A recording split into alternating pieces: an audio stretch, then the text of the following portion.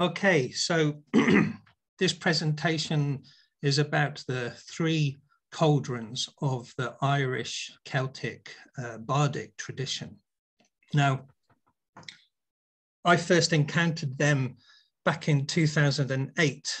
I was invited to a workshop on Celtic shamanism, and I hadn't heard of the three cauldrons before.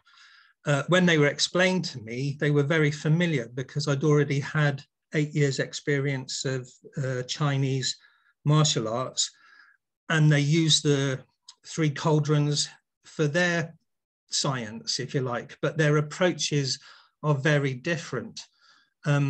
Before I go into that, I just want to show you a couple of books.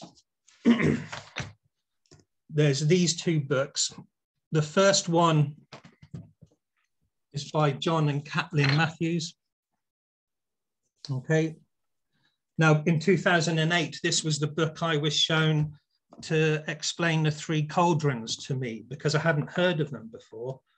And the teacher that was giving the class recommended this book. Now, the three cauldrons come from a 15th century Irish manuscript that was found almost by accident in some legal papers. They were kind of shoved in some legal documents. So they're not a finished work in themselves. They're not a book, for instance. And in English translation, they amount to barely 4 pages, the 4 pages of poetry, really. But they are authentic Celtic 15th century late medieval bardic lore. And they explain how for a bard that has achieved their highest skills, what it is like having these three cauldrons activated within the body. So it's almost explaining to students, this is what it will feel like. Now, simplistically, the lower cauldron is your pelvic bowl, simplistically. Your middle cauldron is your chest and heart and lungs, everything inside your ribs. And your upper cauldron is your head. Now, it's has much more finesse than that. And it is really metaphysical aura, psychical energy, rather than your physical body. So the 15th century prose about them just explains what it feels like to have those cauldrons doing their job. But there is no how to do it in any of the writing. So it's a really frustrating enigma, and it leaves modern bards and druidic type people to figure out how to do it for themselves. Now, in the John and Kathleen Matthews book, there's a diagram there of the three cauldrons. See, the one at the bottom is upright. There's one to the side is on its side, and the one at the top is facing downwards. But they're actually within the body. So it's kind of like the pelvis area, the chest, and the head. Now, this is just poetic metaphor, but this is how it's explained really in a simplified way. The lower cauldron for everybody is upright, and it holds your vital force or your life force and so on, and it's upright all the time for everybody. But what's interesting then is the poetic metaphors that the middle cauldron is a cauldron on its side for the Irish tradition. Now, as being on its side means it can flip to go downwards or it can flip to go upwards. And it's a kind of acknowledgement that the middle cauldron has this very changeable way of being, if you like. Now, if you're broken-hearted and upset, it turns downwards. And if you're full of love and happiness and joy, it turns upwards. So it's almost a poetic metaphor for emotional state of being. And for all of us throughout the day, it can go up and down all day long, sort of thing, you know. So, but the thing that the Irish bards were trying to do was to work on the upper cauldron. So for most people, apart from the very enlightened bards, the upper cauldron is down. It's facing down all the time. And to turn it upwards is when you get inspiration and divine poetry and inspired song and stuff. So the Bardic approach was working on the middle bowl to try and turn it upwards so that the upper cauldron could turn upwards and get inspired poetry and so on. So in a way, you cannot get the inspiration or the imbus or the arwen when the upper cauldron is down, you know? So simplistically, and it's not wrong that it's down, I'll come back to that in a minute. Simplistically then, the Celtic Irish approach to the three cauldrons was focusing on the top cauldron and trying to turn it upright to get the inspiration, the poetic inspiration, the divine light of spirit, if you like, you know, that would give you a radiant brow. Now, being there in the class as a student for this, but having 8 years experience at that time with Qigong and Tai Chi, I recognized it all as what in Tai Chi and Qigong schools are referred to as the three dantians. And even a lot of Qigong people don't really talk about the middle or the upper dantian. Most martial art focus is on the lower cauldron. The lower cauldron from the Qigong Tai Chi perspective is all about developing your qi, storing your qi, building up your battery, and also then all physical movements. Every physical movement is driven from the lower dantian.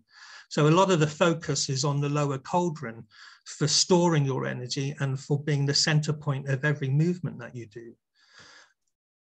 But with the standing meditations and other aspects of Qigong, the middle dantian and the upper dantian, or the middle cauldron and the upper cauldron, are equally important. But for beginners and students, the focus is on the lower cauldron, lower dantian. So I was sitting there in 2008 and hearing all about the three cauldrons and just realizing that it is exactly the same, really, as the Chinese knowledge. And that really excited me at the time because I'm fascinated that wisdom of the West and wisdom of the East can come together as one whole thing, really, you know, the best of East and West. Now, the Bardic thing is really interesting, and it's worth trying to get hold of a translation of it, if you like. I know of two. The very first translation of the Irish manuscript in English was by a lady called Annie Power, A-N-N-I-E, Power, like superpower. And she called it the Cauldron of Posey. So you can Google that. If you just Google the Cauldron of Posey by Annie Power, that's the first English translation about the three cauldrons. And again, it's not enough for a whole book. It amounts to about 4 pages, but you can read for yourself the rather surreal and obscure poetic descriptions. It's like any Welsh poem credited to Taliesin, you know, it's not clear what they're even saying, but they are referring to these methods of understanding these cauldrons within the body. The translation I'm more used to is Kathleen Matthews' own translation in this book. So she retranslated it and then wrote quite a few pages. She turned it into about 20 pages discussing her insights about the Cauldron of Posey. Now,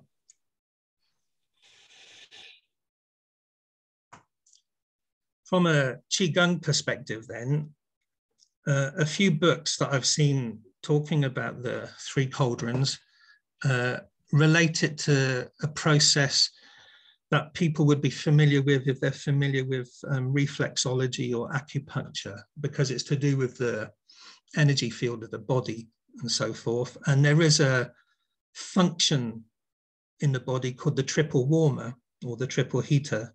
And that's often confused with the three dantians or the three cauldrons.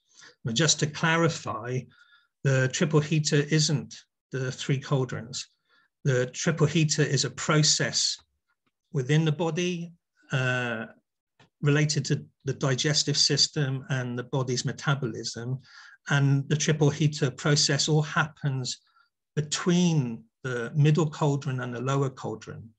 So it's all to do with your base chakra holding things, and your intestines and the digestiveness of food, and how that sends nutrition to the liver and the kidneys. It's a complicated thing in itself, but it isn't the three cauldrons, because the third cauldron is the head, of course, which is above and not part of the triple warmer, although they're all related. Now, so cutting it really simple then, when I was planning this talk, I thought it would be quite easy, and then I realized, no, it's not going to be easy. And the reason for that is really to give any justice to the whole thing. You really need to, you could have a Zoom session just on the lower cauldron. It's that simple. You could have one on the middle cauldron and one on the upper, but to try and do justice to the whole thing in one session, it's not really possible. So this is more like an overview, if you like, and I would rather share insights that I've got where I've seen it, the same pattern expressed in different cultures. And I think that's really important, because I think we're at a really exciting and interesting time. Now, the reason is that, from the Celtic roots, if you like, we know there is this authentic perspective of three cauldrons. And from that, you can then look at all of the different Celtic stories that talk about cauldrons, and you can start to try and figure out, are they talking about the lower, the middle, or the upper, or all three in one? Those ideas are there. But like I said, the problem with the original Celtic manuscript is it doesn't tell you how to do it. It only tells you what it feels like when you're in an advanced bard. So looking at other traditions then, the most common approach to the three cauldrons that I've seen in kind of Celtic shamanic schools is simply to be shamanic about it, so to treat the three cauldrons like places that you can work with shamanically, like the lower world, the middle world, and the upper world. And you can do that. You could have a drumming session and actually have a journey to your lower cauldron or your middle cauldron or your upper cauldron. So that's probably the most simplistic approach, if you like. And then the other extreme is something like Qigong, where there are thousands and thousands of Qigong exercises, and the complexity of understanding the body from an acupuncture kind of perspective to understand the meridians and energy lines throughout the body. You can get as complicated as you want with it, really. But having said that, that's not a criticism. And I think it's really important that, you can take the wisdom and insights from Chinese Taoist practices to then apply them to Druidic Celtic insights and bring the two together. For instance, most Qigong, in fact, all of them really, should have at their core the correct posture and activation of the lower cauldron, because there are no health benefits from an exercise unless the lower cauldron is correctly held and the posture of the body is correctly held. So on one hand, shamanically, you could just lie down on the floor with a blanket and someone drumming for you, and you could do a visualization to the lower cauldron, and that's fine.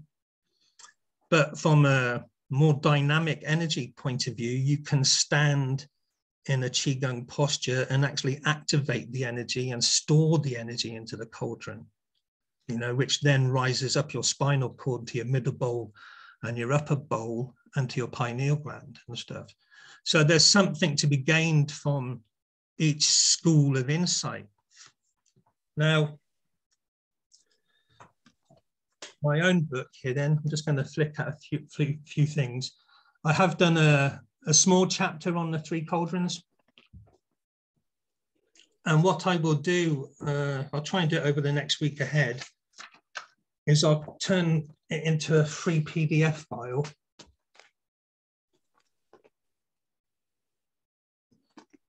For the group, and then it can go on the files section. Now, that idea of the lower bowl being upright and the middle bowl being on its side and the upper bowl being down is really important. And for first of all, it's Kabbalistic. But this could have been an island as an influence well into the 12th century.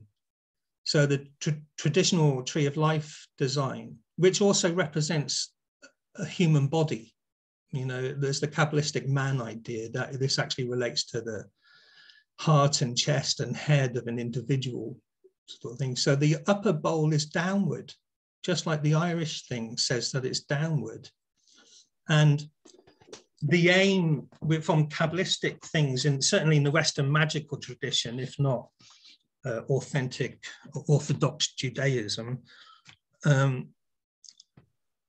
this pursuit of ascending spirituality, if you like, or getting up to the top of the tree to the source of unlimited light, infinite light, but the top is downward. And there's a sphere that is very abstract and difficult for people to get their heads around, and it's called Darth. And apparently most people that climb the tree of life fail at Darth and fall all the way back down again and have to start all over again. Metaphors, whatever, you know, but the ideal, the perfect achievement would be to turn it upwards, and then you're receiving the divine light of spirit. So that's exactly the same as the Irish bards trying to turn their cauldron up and get the divine light. Now, one way of looking at this is like an egg. So I'm just going to move back a bit and show you my hands. So the top bowl is upside down, the lower bowl the right way up, if you like, but they're like an egg, and the middle bowl's in the middle between them. And this kind of closed egg, or the upper cauldron down, is not a bad thing. It's kind of your firewall. It's your self-preservation, if you like. It's your cocoon. You could not function as a human being if you were permanently receiving light from the spirit world. You just couldn't, you know. The upper bowl flicks upwards, and then it goes back down to being this hermetically sealed egg, you know. And so you can kind of recognize it metaphorically. Say if someone's totally broken-hearted, so their middle bowl is upside down and they're devastated by life, then they have this kind of closed-in thing, and the eyes are dead. There's no light in the eyes, and they're just shut. And you might have to be like that for a few weeks, months, or years, whilst you sort out your inner stuff. But when you're happy again, it will turn up again, and you'll shine with vitality and spirit and happiness and stuff. So these are the kind of ideas with that. Now, those moments of pure light and inspiration from the spirit world, yeah, you could not function like that. You know, there's something you do, you have a meditation to gain an insight, but then you have to carry on functioning in the real world. Now, another thing, this really interests me. I don't know if you'll see this very well. So this picture, and I'll put it on the group. So this is from Hadrian's Wall, and it's from 4th century Roman Britain, you know, Now, it represents the god Mithras bursting forth. But if you look carefully, he's coming out of an egg. There's the lower part of the egg below his torso, and almost like a hat on his head is the upper part of the egg. It's like he's being born from the cosmic egg, or sort of thing. Now, around him, that you can see, he's holding a sword and he's pointing at the space between Gemini and Cancer, the crab. Now, that is the summer solstice. So with his sword, he's pointing at the summer solstice. And above his head are Leo and Cancer, the crab, which is the sun and the moon. Now, it'd be easier to see in a PDF file, but what that gives you is a chakra system going down through the spine of the body. So the head with its left brain and right brain corresponds with the sun and the moon, but then as you come down to the throat, it all corresponds with Mercury, and then to Venus, and then Saturn, Jupiter, and then at the lower cauldron, Saturn. So going back to the ancient world of Rome and Greece, there were only 7 planets, but they managed to create a chakra system with it. Now, of course, that's reminiscent of the Hindu chakra used in yoga, which is the 3 cauldrons too, actually, because the 2 lower chakras are the lower cauldrons. So your root chakra and your sacral chakra are the lower cauldron. The middle cauldron is going to be your solar plexus and your heart chakra. And the upper cauldron is your throat and your third eye. And the 7th chakra, the crown chakra, is actually above the head. It's not in the head, you know. So it amounts to 2 chakras, 2 chakras, 2 chakras, or 3 cauldrons, and then the light or the crown chakra above it shining down into it, just like the Kabbalistic tree receiving the light, or an upturned cauldron receiving light, or an enlightened yogi radiant in their crown chakra. It's all the same stuff, really. So that's different cultures all saying the same thing, but maybe breaking it down differently to teach ideas to their students. Now, this next diagram is the same diagram from Hadrian's Wall, but I've turned the figure sideways. So instead of him looking at you waving a sword around, he's just turned sideways. Now, what that gives you is where he was pointing to summer solstice with his sword corresponds with the back of the neck. And that is actually, so summer solstice at the back end of the neck, and down by his groin is the winter solstice, okay? So there's this idea of energy rising up the spinal cord to the neck and the pineal gland, and then descending back down to the lower regions. Very, very basic. Nowadays, we would say coming up the central nervous system. It's a spinal cord. The central nervous system is your spine and your pineal gland inside your brain. And then down, not back down the spine, but up the central nervous system and down through the peripheral nervous system. So it's like a tree. You know, the spine is your tree trunk, and then your peripheral nervous system is all the smaller nerve endings going down to your fingers and toes. Sort of thing. But it's the same thing. So now here, look, this is a traditional Taoist diagram. Now, you see it corresponding with the back of the neck, there's a white circle. That's pure yang or summer solstice. And corresponding with the groin is a black circle, a winter solstice or yin. And I don't know if you can see it, but in the body, there's a kind of cauldron in the lower belly. There's a flaming heart in the chest. And then there's an interesting diagram in the middle of the brain. Something. But it's all the same law, if you like. Now, so what have we got then? We've got the Celtic law of 3 cauldrons. You've got the Qigong Chinese perspective of energy in the body. You've got Roman legionaries on Hadrian's Wall, also dividing the body into a chakra system that corresponds with the Hindu chakras. And in the ancient world, Rome and Greece and Alexandria, the zodiac was used to explain processes in the body as well. For instance, very simplistically, the feet correspond with Pisces and the head corresponds with Aries and things like that. And can get more complicated than that, but every zodiac sign corresponds with a part of the body. Now, here's a funny thing. With Qigong, the main thought is moving Qi around the body. Qi can simplistically just mean energy, and that's a very vague term. For instance, we use the word energy in a very vague way. Now, we can talk about energy, and you don't know what energy I'm talking about. I could be talking about electricity in a light bulb, but I could equally be talking about the energy carbohydrates give you when you eat potatoes. You know, so there's different types of energy, and Qi is like that in China. So they will actually get pedantic and say liver Qi, kidney Qi, heart Qi. You know, there's all sorts of different Qis. So it's just cheese, like cheese, not cheese, but yeah. But here's a thing then, and this is really tantalizing, and it could be wisdom spread along the Silk Route a long time ago. So as I understand it, the old Chinese hieroglyph writing for Qi represented either the sun or fire.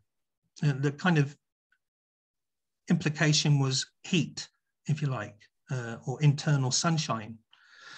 Now in modern Chinese, it doesn't represent sun or fire. It's much more complicated. A diagram, it actually represents 3 grains of cooked rice with the steam rising up. But again, it's this kind of heat, this rising steam or internal heat, if you like. Now, fire is often used to represent the life force, quite simply because a cold body is a dead body. So a living body has heat in it, as simple as that, really. Now, going back to zodiac or star law, the 3 fire signs in the zodiac are the 3 cauldrons. Aries, the fire sign Aries, the ram, is the head. The fire sign of Leo, the lion, is the heart. And the fire sign of Sagittarius, the archer, is the thighs. Now it's the thighs that create the heat or the chi or the spiritual fire of the body. And that's what Qigong tries to do, if you like. But it's really interesting that the 3 fire signs each correspond with the 3 cauldrons, if you like. So 3 different fires. So you could look at it from an astrological perspective, that the fire of the head is related to Aries with its ram's horns. And the fire of the heart is to do with Leo the lion and its star law. And the fires of Sagittarius are the lower cauldron.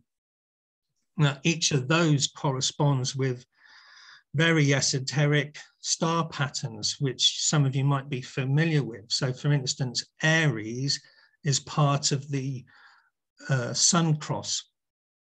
In simple terms, that means that the cross of winter solstice, summer solstice, spring equinox, autumn equinox, the sun cross is the head. That kind of division of the year into 2 halves or 4 quarters is Aries. And more interesting from a Celtic perspective is that the middle cauldron star law of Leo is what's called the royal star cross. And that's Aquarius opposite Leo, Scorpio opposite Taurus. But in Celtic terms, that's Imbolc, Beltane, Lunacy, Samhain, all in the middle cauldron, because they belong to the Leo star law pattern. And really interesting then is the final 4 zodiac signs belong to the Sagittarius lower cauldron. And that's what I call the deep. That's Pisces opposite Virgo, Sagittarius opposite Gemini. And that's all to do with death and rebirth, soul passages to the Milky Way, or poetic bardic stuff. It's the well where the salmon of wisdom are, Pisces is the salmon of wisdom. So all of that metaphor of the poetic salmons of wisdom is in the lower cauldron. It's there, and that's the root or the source that feeds into the middle and upper cauldrons. So there's so much there.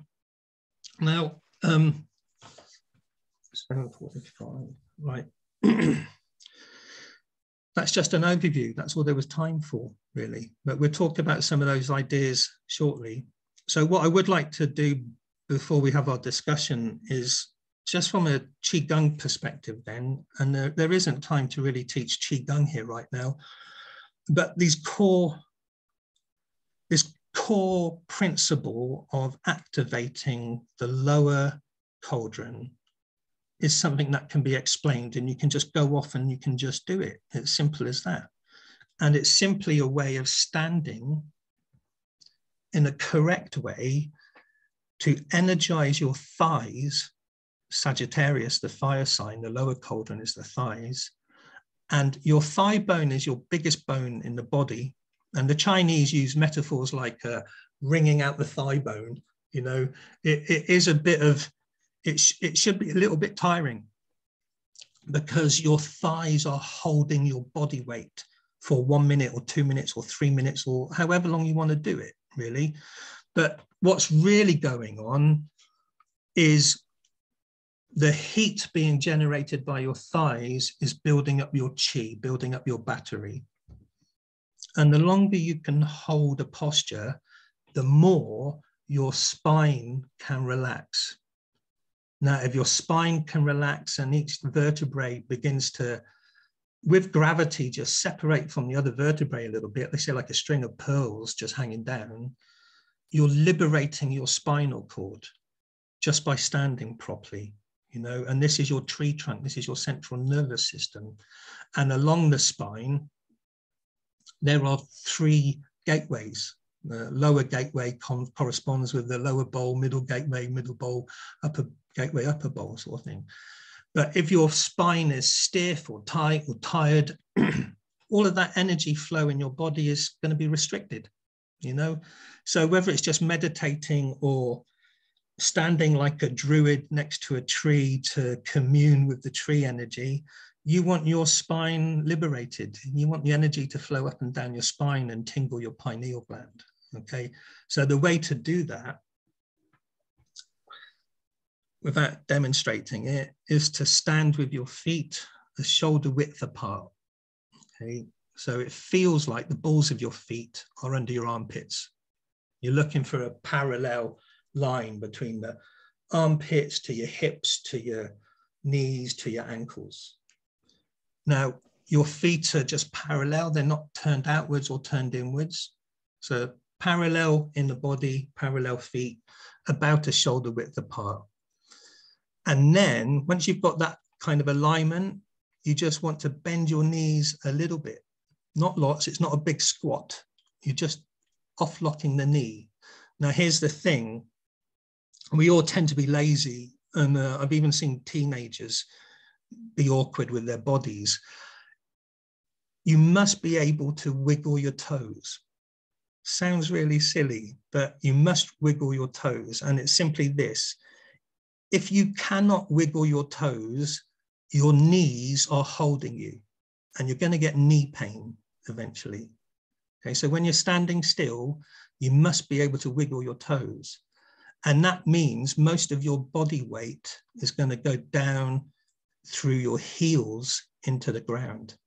Now, it's all about balance. So not completely in the heels or you'll fall backwards, but most of your body weight is in your heels and you can wiggle your toes. And if you held that for 2 minutes or 3 minutes, you would feel it in your thighs. Your thighs would start to get a bit warm, a little bit tired, you know. And that's because the thighs are holding your body weight rather than your knees holding your body weight. So then it's just a comfort zone for you. You know, dedicated Qigong people will stand for a whole hour. That's hardcore. It's very difficult to do. But you could easily stand for 4 minutes, 5 minutes. Now, in in my experience, something magical happens after about 8 minutes. That's an average. It's different for each individual, but roughly speaking, if you can hold it for 8 minutes and just let your thighs hold you, and you just relax your body weight into the ground through your heels, after about 8 minutes, the spine starts to relax. When it knows that the thighs are holding you, the spine relaxes.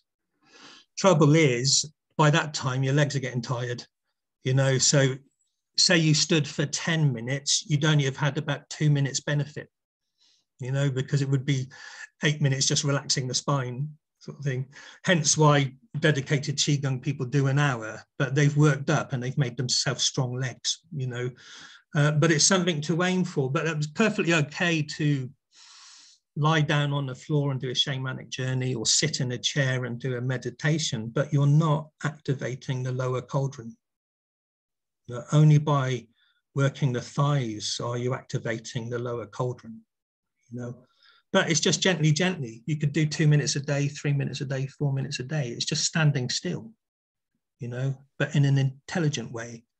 And so you settle down, body weight into the heels, relaxing the spine, and the thighs are cooking, and that heat then, if you stood for a long time, say half an hour, you'd start to sweat.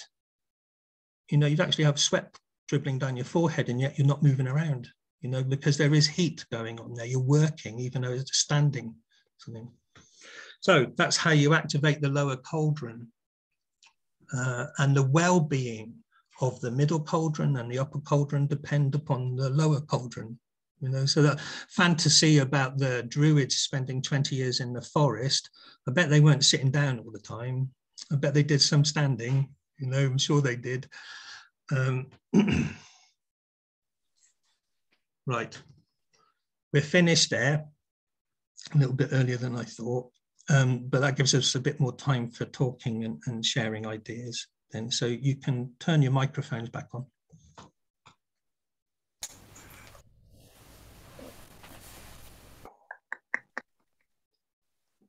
Brilliant. Thank you. So, could only really be much of an overview, but maybe this half-hour question thing can shed light for people as well. Thank you, Yuri. That was really interesting talk. It's my first time meeting yourself and everybody else. I'd not heard of the Three Cauldrons before until I saw your diagram on the Facebook group.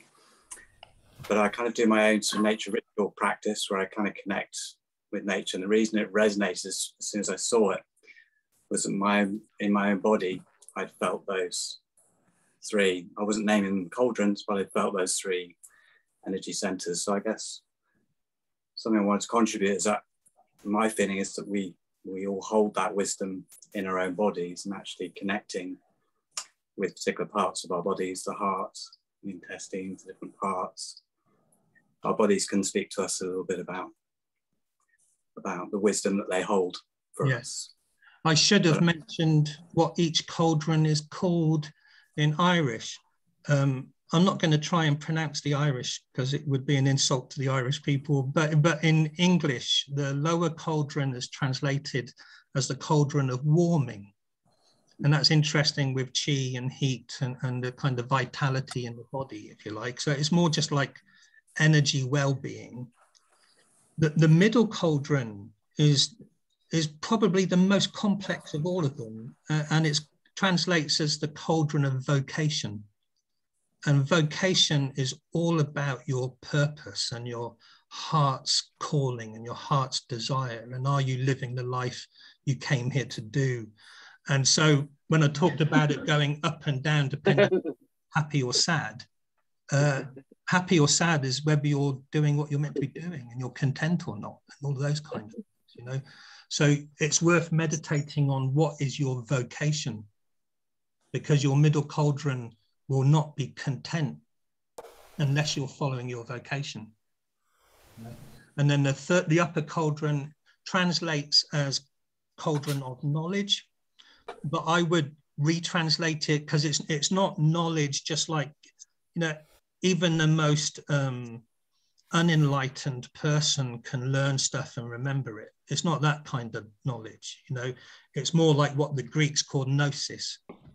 Gnosis is about divine knowledge of your higher self or eternal self or spirit self and stuff. So I would say, yeah, you know, cauldron of gnosis rather than cauldron of knowledge.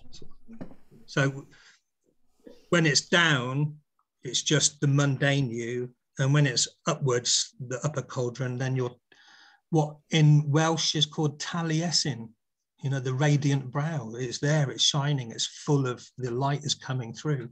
So I only learned today, I'd never heard this before, but everyone says third eye from the chakras, from yoga, or the pineal gland. I usually just say pineal gland. And what I learned today is that the Chinese call it the third eye. Translated in English, they call it the sky eye, as in the sky where the clouds are and the sun. So it's this kind of sky eye. And when it's activated, that's when you get psychism and visions and dreams and so on and so forth. So it is like the bridge, the imaginal bridge between you and the spirit world. So, but if you're brokenhearted or upset and angry, you can't do that. You know, you're just there. But when you're in a better place and tranquil, then you can see through your sky eye.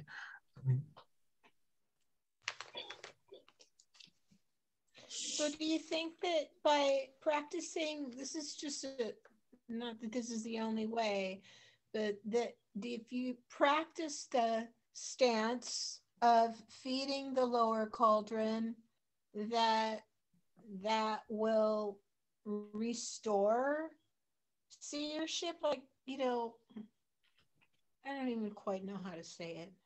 I mean, it depends how far gone the damage is in the body. You know, a gunshot wound is a gunshot wound. But simplistically, from a Chinese medicine perspective, they see the heart as pumping blood around the body, but they see the kidneys as pumping qi around the body. Now, these are old metaphors. We would now understand it differently. We would now talk about adrenaline and fight or flight mode and all that sort of thing. So if you're in fear and panic, your digestive system shuts down because it just wants you to run away from danger, sort of thing. So these are, and if you're on a battlefield, you can't rely on your adrenaline.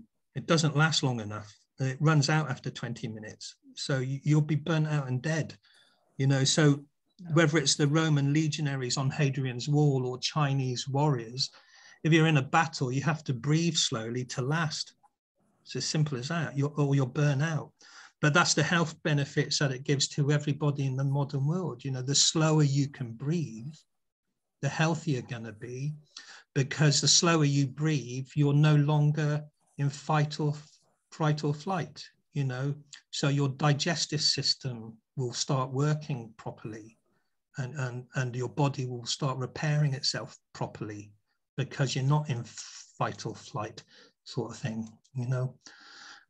So they say with Tai Chi, it just balances people out. It makes overweight people slimmer. It makes skinny people heavier. You know, it just kind of, it balances you out into the yin and yang thing of equal harmony that is just balanced inside.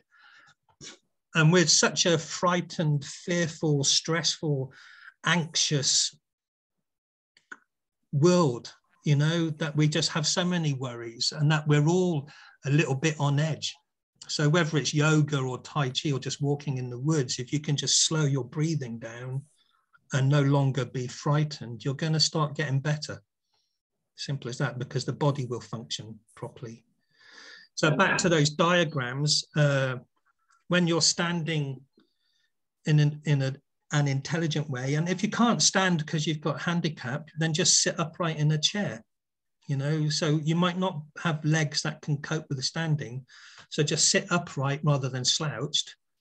And as you breathe in slowly, energy comes from your winter solstice lower regions up your central nervous system to your pineal gland. So that's all one breath. So it goes like this. And at the end of the breath, there's just a little pause in the pineal gland. And now I'm going to begin exhaling. Just breathe out slowly and it's settling back down. And when it's gone back down to the nether regions between my legs, another little pause. And then to breathe in again up the spine. And this is so much like the year. So at winter solstice, there's 3-day standstill. It's like a pause. And at summer solstice, there's 3-day standstill. It's like a pause. So the breath's the same. You know, the winter solstice is all the energy down in the lower cauldron. And as you breathe in, that's Imbolc and spring equinox, and it's rising up your spine to summer solstice is when your pineal gland goes, you know, 3-day standstill, and then it just autumn back into winter, settling back down under the ground again. So these are very seasonal, organic, natural rhythms as well, you know. And so the slower you can breathe, the better you will be health-wise, because your digestive system will start working and so on. Yori, hi, good to see Andy. you. You know, with the kidney thing you were mentioning, like the kidneys being the chi pumps, if you will, and yeah, I guess I was wondering, you know, what's a good way of you know, really looking after your kidneys, obviously, apart from obvious things like not drinking and stuff like that.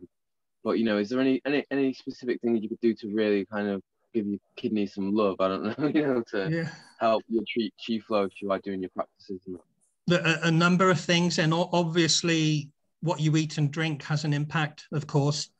But each cauldron affects the well-being of the other cauldrons. For example, if the upper cauldron is down and it's not enlightened and it's full of fear and anxiety, then your digestive system is going to shut down. Simple as that.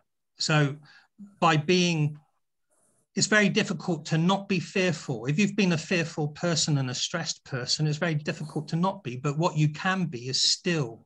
You can be silent, you know, so just being still and stopping and breathing slowly, and then gradually make that a little lifestyle habit, you know, a few minutes every day, and it will grow, sort of thing. So the worrying mind can deplete the kidneys just as much as bad food and bad drink, you know, because the kidneys, you know, the adrenals are stimulated when you're worried and frightened. And that's going to drain your kidneys. Right. Yeah. Other than that, then there's physicality. So, you know, warmth is really good for the kidneys, having a hot water bottle on your kidneys, or making sure you don't get a cold draft on your kidneys, you know. Okay. They like to be warm and fluid, not cold. Right.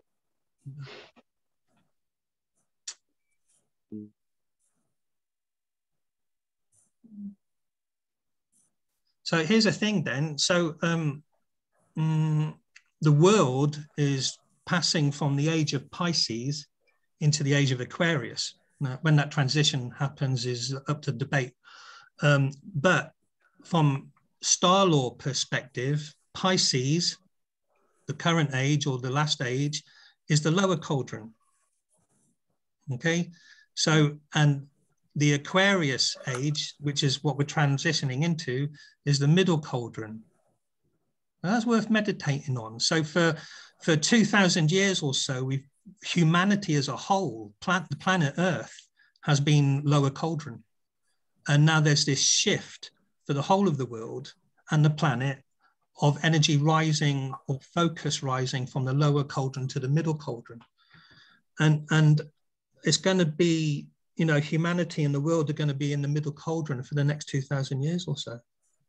And that's a really interesting thing. There is a shift happening, but, you know, seeing it in that way is very intriguing, I think, you know, especially the way, so like the middle cauldron is governed by the fire sign Leo, and Leo has a secondary constellation called Crater, which in Celtic lore is the cauldron, if you like. So the cauldron is actually in your middle cauldron, you know. And there's another perspective. If you imagined all three cauldrons, and you drew a circle where the upper cauldron was at the top and the lower cauldron was at the bottom. So you got a circle, and in the middle of that circle is the middle cauldron. So the middle cauldron is like the nucleus inside an atom, if you like.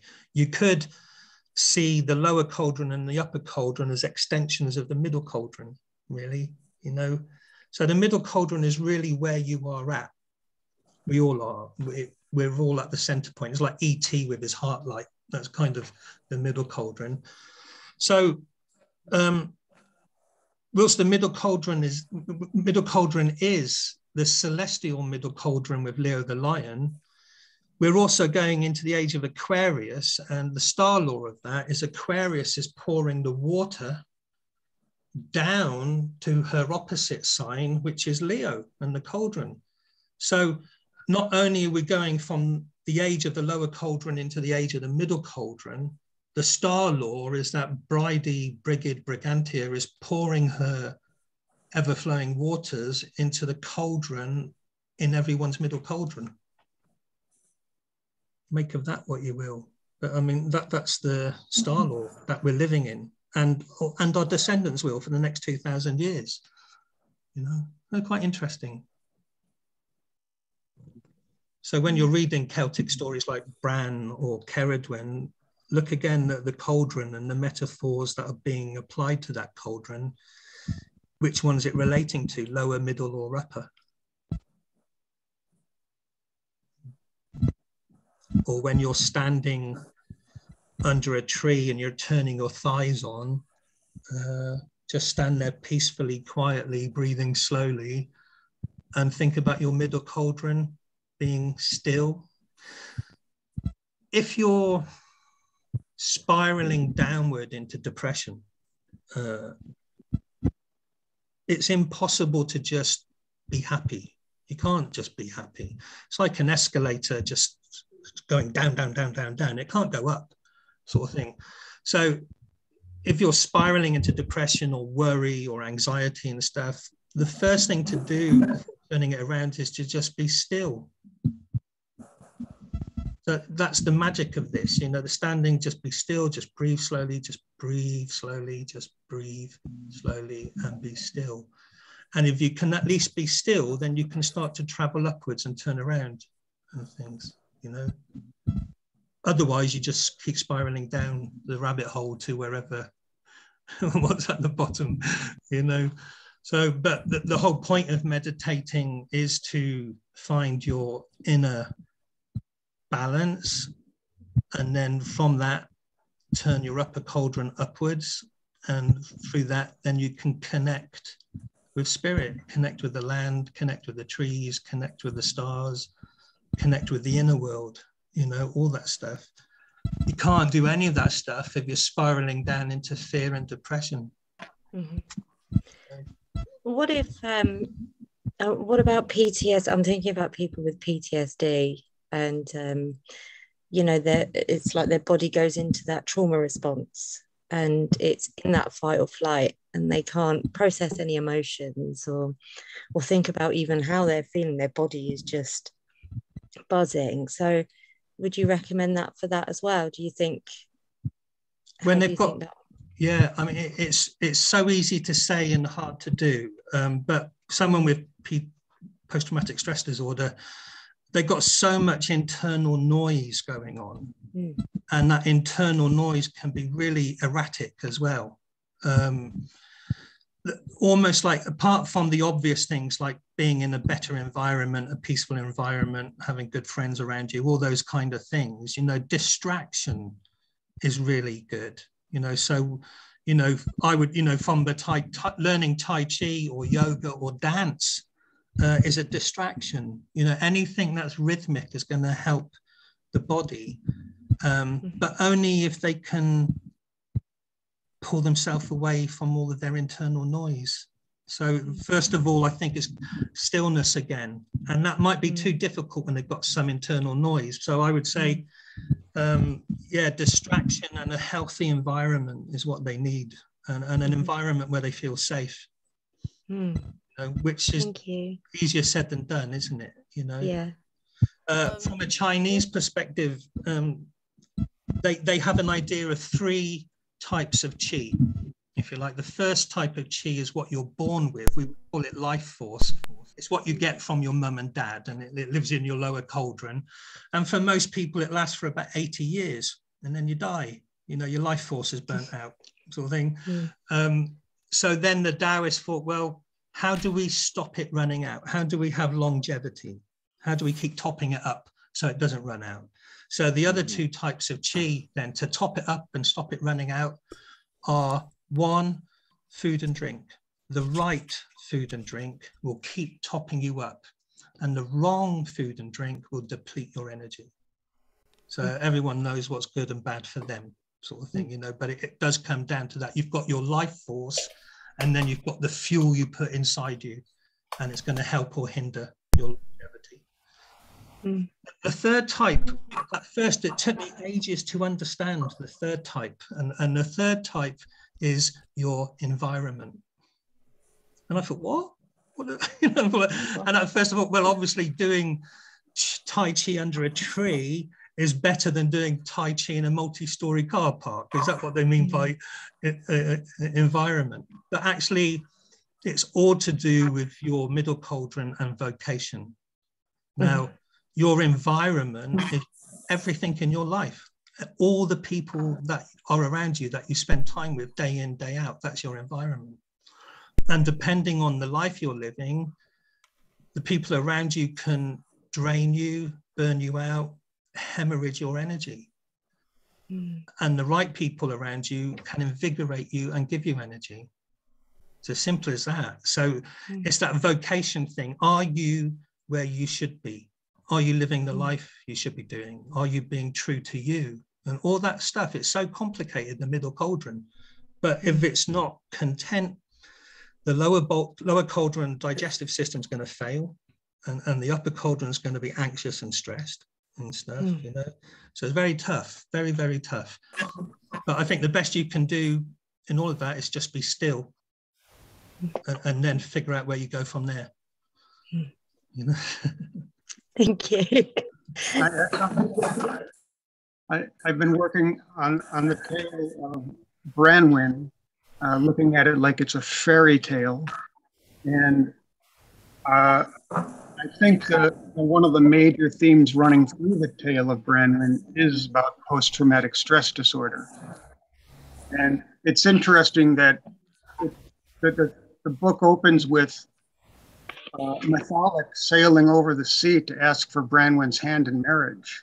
And this takes us to the 7th house of the astrological wheel, which is the house of marriage and the open enemy. And it's the horizontal axis on the cross. The vertical axis is parental, and the horizontal axis is self and other. Self and other. And in the 7th house, marriage and the open enemy.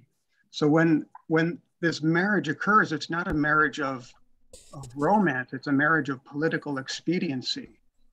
And behind it, I think, dealing with cultural trauma between the 2 islands, right? They don't get along, but this marriage is supposed to create an alliance. But because of unexamined trauma, the character Efnyson, the stepbrother, right? And in fairy tales, the step character always has something twisted going on because of emotional wounds. And so Efnyson, you know, has all the symptoms of post-traumatic stress. He reacts to things in these horribly violent outbursts that inflict trouble. And it doesn't dawn on him that he's the source of the trouble, you know, because he's traumatized. So I think that the story offers a lot. And then in the end, he has to jump into the cauldron. It breaks the cauldron into 4 parts, which finally allows not exactly a victory, but yeah, Bran, a disembodied head, is carried off the battlefield by 7. And so 7 is an interesting number because it goes back to the 7th house, which is the self and the other. And a disembodied head is like the mind is no longer being distracted by the emotions, the internal battle of post-traumatic stress and cultural trauma. And the 4 parts, sounds, it invokes the lower chakra, the root chakra has that cross. And also the cauldron would be the therapeutic vessel. We can't just, well, creative expression is the ideal antidote to coping with this kind of trauma, creative expression. But you can't just talk about this in a bar. You take it into a sacred vessel, which is the therapeutic vessel, where you'll find truth and understanding, the compassionate heart. And then creative expression is the way of turning the trauma from wet, where it's active in the emotions, flaring up, creating the instinctual and unconscious trouble. The trauma is coming back all the time, the body down. These are like the zombies coming out of the cauldron. The zombies are thrown in, they come out, or the dead are thrown in and they come out as zombies. They can't talk, they're traumatized, but they can still fight. They can still be, reactive. But after the cauldron is broken into 4, that's no longer an option. And that would be like, coming out of the therapeutic vessel. A disembodied head is able to deal with the trauma just as narrative, and as a wounded healer to be able to say, yes, I've been through this, and this is what I went through, and this is how, these are the things that I did that are helping me. It's no longer affecting me emotionally. I can look at it objectively from my head as a narrative, and literally the narrative is part of the alchemical process. Going back down to the wounds and creating a narrative. It sort of has a fairy tale ending. That's what Tolkien said, the primary fairy tale is that it has a happy ending. That's really important. And that's sort of a key to alchemy. Really interesting insights. Yeah. Fascinating. Anne, were you wanting to talk? I was just going to ask about the body of light in relation to the energy sources with the cauldrons. I think they're sort of interlinked, or it depends on how emotional you're actually feeling at the time. If you're so maybe wanting to perhaps concentrate on one area, but at the same time, the feelings and the emotions are passing up between the 3 different cauldrons. And it's by trying to identify where maybe you think not the weakness, but the things are stagnant type of thing that you can help. But it also maybe links into your body of light. Does that make sense? I couldn't hear everything you were saying, but I think I picked up the general gist of it. Each cauldron can have a negative effect on each of the other cauldrons. So a worried mind will shut down the digestive system. Equally, bad food and stuff can affect the mind as well, So it's quite interesting. It is a bit like spinning plates. And so, again, with the standing exercise or just sitting meditating, you are just looking for peace and harmony. And even if it's just for 2, 3, 4, 5 minutes, you're just holding those 3 cauldrons, one above the other, aligned and peaceful and balanced. And that therapy of just being still and focused. And then, if you want to then be self-introspective or look at your own body and what might be going on for your health, energy, and mind, you can focus on each cauldron, so if it is digestive issues or your body energy, it's lower cauldron, or if it's your emotional well-being, it's your middle cauldron, or if it's your mental anxiety and trauma, it's your upper cauldron, of course, and it is worth, although I've primarily talked about qigong and standing, when I first got the cauldron in my life, it was at a shamanic thing where we did lie on the floor with blankets and had drumming, and we did do shamanic journeys to each cauldron, and that's worth gold as well. It is just worth doing a journey to your lower cauldron and just seeing it as an internal landscape and what it looks like and working with that, you know. And so you could have 3 different vision quests, 1 to each cauldron and stuff, you know. And acupuncture and reflexology and qigong give you great exercises and methods for just balancing out your energy, you know. Qigong can be like a firewall. So you've got your 3 cauldrons, they're like 3 cities in your kingdom, if you like. And Qigong can be a firewall around all 3, so that you're no longer hemorrhaging energy. And that's like the positive side of being a closed thing. So it's the lower cauldron, the middle cauldron, holding your middle cauldron for your own sanity and safety and firewall and well-being. And then when you are well and happy and content, then it can open and you can do spirit journeys or whatever. Again, there's nothing wrong with it being down. That idea that the cauldron is a protection brings us to the shield. That Bran, the alder is the shield.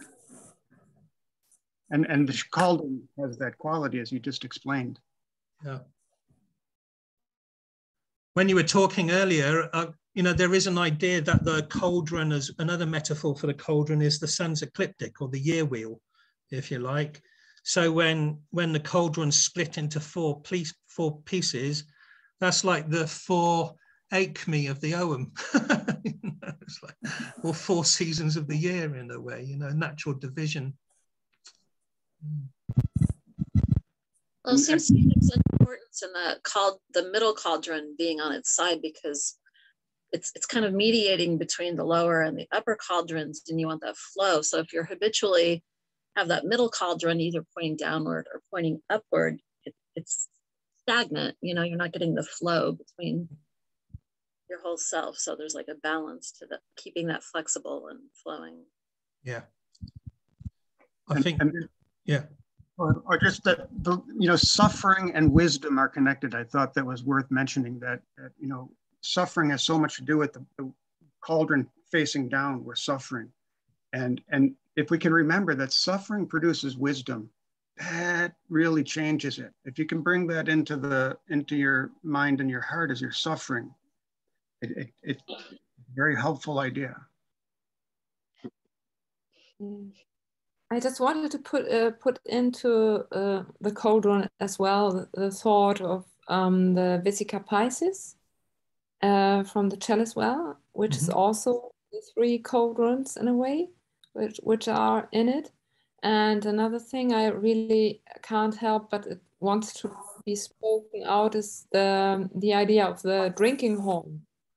From the Germanic idea, the odor rear, I think you know what I mean, the odor rear, the mate.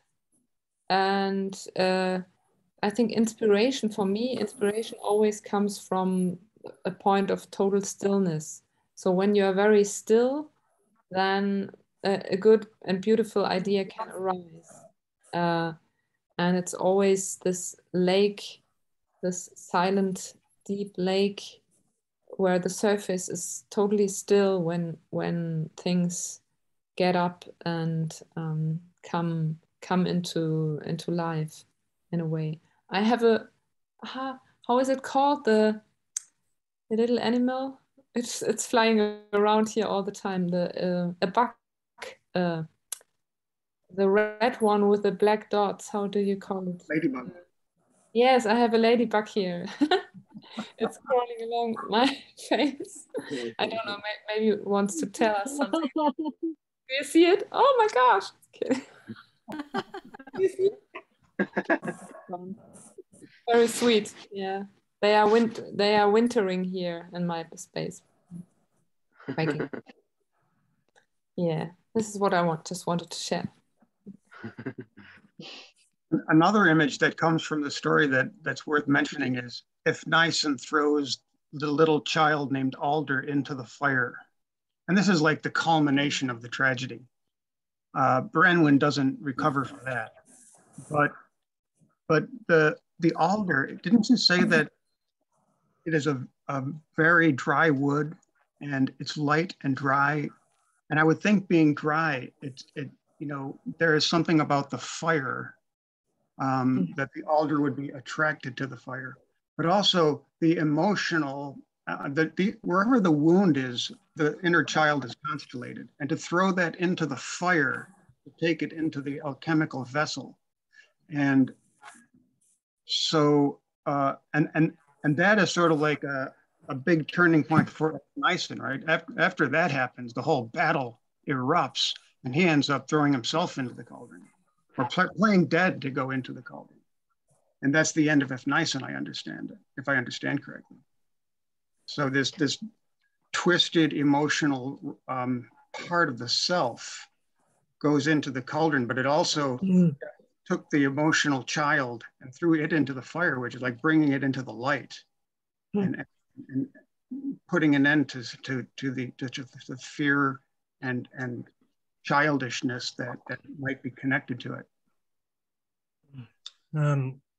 Lily just put in the chat, I find it fascinating that neurons have been found in your gut and your heart. It's very interesting. The Chinese word for the middle cauldron is Xin. It's spelled Xin in English, Xin. And that translates as heart mind.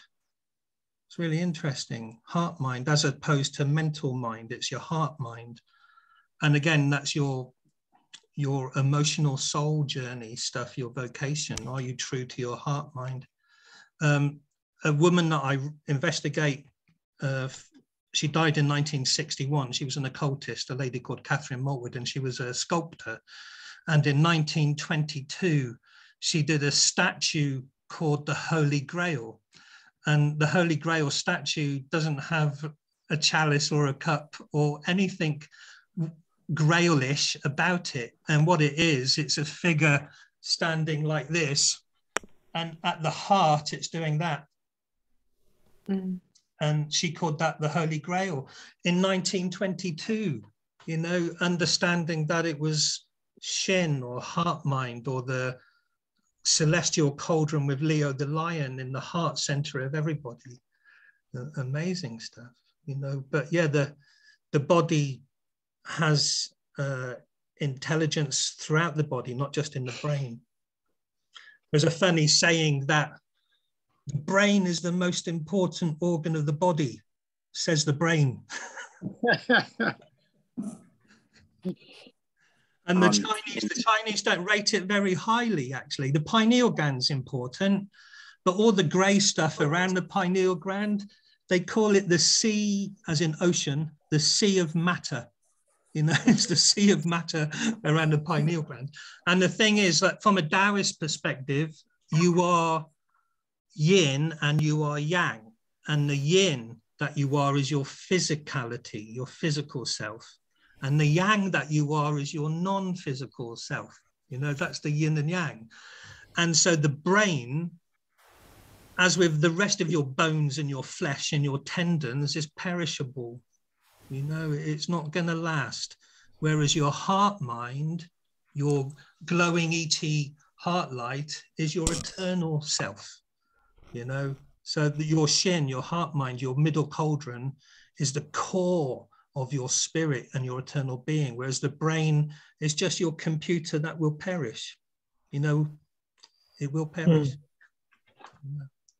I think there's definitely, for me, there's a lot of the space in between coming, you know, where you've got the line down and the middle cauldron facing out. For me, like, my connection with nature comes from my heart. Yeah.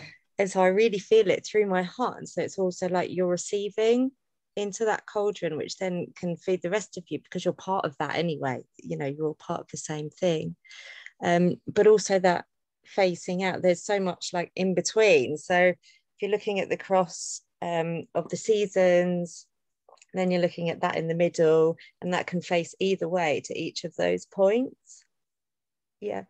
And I feel like that in between, in the in between of the breath, the in between of everything, is that place of all knowledge and no knowledge. And when Franklin was talking about earlier, he said something that really reminded me of that as well. And the yew tree as well at winter solstice, those 3 days at each of those points, that in between, that's everything and nothing, you know. I think the middle cauldron is that, because it really is holding the middle space between this world and the spirit world. That's it. Like, the balance. It is. That's what it is. And when we talked about post-traumatic stress disorder, or if it's turned down and it's upset and broken, what's interesting is it responds to kindness and love. So other people's love and kindness can turn the middle cauldron upwards, you know. So it just shows you how heart, mind, emotional it is, this cauldron of vocation. So, in astrology, the 5th house is the house of vocation, and it's ruled by Leo. And it's the house of creativity and play. I think Kabbalistic tree of life, it's Tifereth. You know, it's the sun at the heart center, and Leo is governed by the sun as well. So it's all the same. No, you think it's the same wisdom all over the world.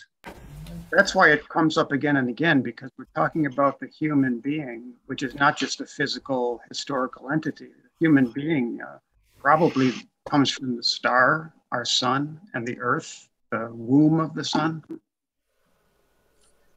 So just to conclude things then, so the actual Celtic manuscript, the Irish manuscript from the 15th century, you'll find it online.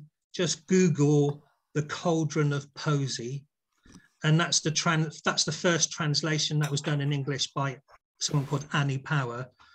And it is very sparse. It's about 4 pages. So you can go and look at it, and you'll appreciate then how it's really interesting. There are some insights there, but it doesn't tell you how to work with the 3 cauldrons or how to develop them. So I think this talk at least shows you that you can look to many different cultures and bring them all together to look at ideas of how to work with the 3 cauldrons. And I think that global universality is really special. For me, that's the Aquarian age, you know, and the 3 cauldrons could bring lots of systems together, you know, because it's all one song. The idea that our instincts were stored outside our body in order to give this incredible plasticity to our brains. These instincts were stored outside our bodies in vessels called fairy tales and myths. So it's really good to study these things because they contain images that talk the language of the soul, the language of a part of us that's immortal, keeps coming back again and again and again. That has to be awoken. Because and it's surely not coming out in our modern culture, which is very materialistic. It's at that Piscean stage of materialism, but the egg's about to break. We're about to, you know, recover the power of myth and fairy tale, which is recovering the fact that we're actually divine spirit that comes into the world again and again and again with a body and a soul. The soul, potentially mortal, can also transform itself into an immortal. This is the gist of the story. The key word is love as well, because it's the middle cauldron that loves those stories. Yeah. You know, why are so many people drawn to the legends of King Arthur? There is a love there. Even if they don't know all the stories that there are, they're drawn to it, they're pulled to it and stuff. And for whatever reason, people are pulled to the Celtic stories, you know. So Branwen is the daughter of Lear. Lear is the sea. She's the daughter of the sea, which is the emotional water element, and she's the goddess of love. And she's suffering in this story. She's going through a tragedy because she's at that point in the stage when apocalypse is about to happen. An old world is going to be, you know, pulled apart and everybody's going to die. But this is what has to happen when we're going to transform, when we're possessed by malignancy. We go into the cauldron and transform to emerge as a new being that has, you know, restored themselves to the world. Yeah. Thank you, everybody. So, I mean, at some future point, we could do one on the lower cauldron and just get deeper into each one. But we've got the Zoom for Willow coming up next week. So I don't want to keep banging out Zoom sessions. I think it's good to wait a few weeks between them and stuff, you know. But yeah, I think it is worth doing just one on the middle cauldron, one on the upper cauldron and stuff. Okay. So thank you. Thank you, Yuri. I'll put this on YouTube in the next hour or so. Thank you. Thank you very much. Thanks, Yuri. Bye-bye. Bye. Bye. Bye. Bye.